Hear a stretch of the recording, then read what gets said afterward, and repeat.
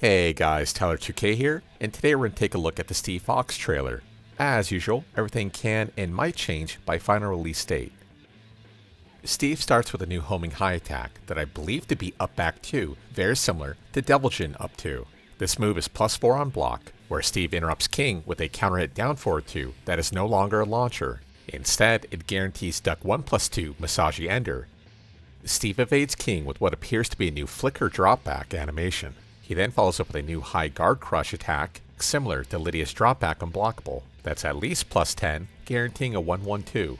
Steve then goes for an EX duck forward 2, which now deals chip damage on block, although I don't believe this to be a guard crush anymore. Taking the plus frames, he then ends with a duck 1.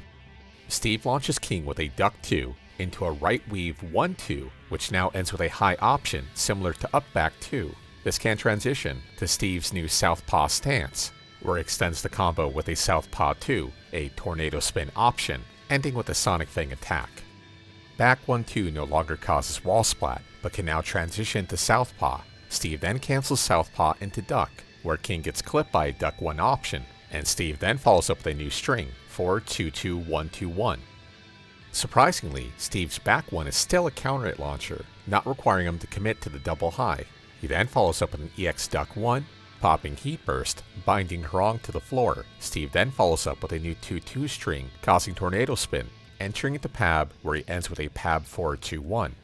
Steve punishes with a back 2 that's no longer a natural hit launcher, but instead is +14, guaranteeing Sonic Fang, which is now a Heat Engager. Steve then follows up with his Heat Smash, a supercharged down forward 2 into a flurry of attacks, ending with a big dunk. On counter hit, Steve's up back 2 transitions to southpaw, where an I-14 southpaw 1 is guaranteed. This move is both a homing attack as well as a heat engager. While in heat mode, all of Steve's duck options are naturally EX. Notice how this cost meter though. Steve takes his plus frames and goes for a duck throw, although this throw cost heat gauge, and it might be a 50-50 from how long it takes to initiate. While running 2 is a heat engager and thus can be heat dash cancelled for full launch. Steve follows up with a 4-2-2, transitioning to southpaw, where he extends the combo with a southpaw 2 tornado spin. Steve finishes the combo with a back 1, flicker 1 Alp 2 ender, but notice how Harong's not carried, but instead is hit towards the ground. And finally, we see a full crouch down forward 2 launch into Rage Art. Steve follows up with a Hajime no Ippo Dempsey roll style attack, ending with a massive uppercut knockaway,